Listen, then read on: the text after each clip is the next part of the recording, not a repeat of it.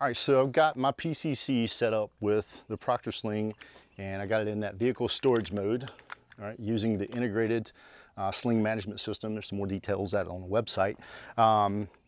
That's a pretty cool way if you got to keep the thing stored up in a vehicle or in a tight space and you need to get the gun out without the sling hanging on something. That's a pretty cool way to do it. Can you shoot the gun that way? Can you operate all the controls? All right, let's pivot this way. All right, so there's shooting technique. All right, there's the gun mounted looking through sights. Manipulate selector lever? Yes. Put selector lever back on save?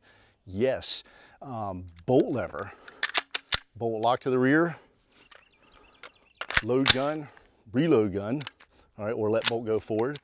So you can do reloads, sling's still out of the way, okay? Sling's not covering the ejection port, so the gun will still eject. Could we shoot it like this? I don't know. Let's put some ears on and see.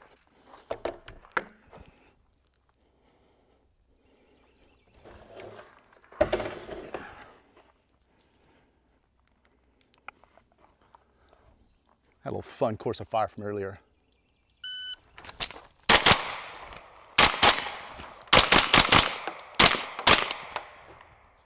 Yeah, you can shoot it.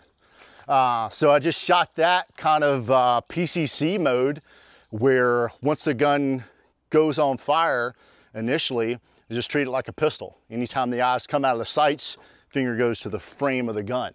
Okay, now combat shooter mode, anytime we take eyes out of the sights, we put the gun back on safe. Let's see if we can do that. Took 5.44 seconds to work through those 10 rounds on those 5 targets. Let's try it working the selector lever, combat shooter style.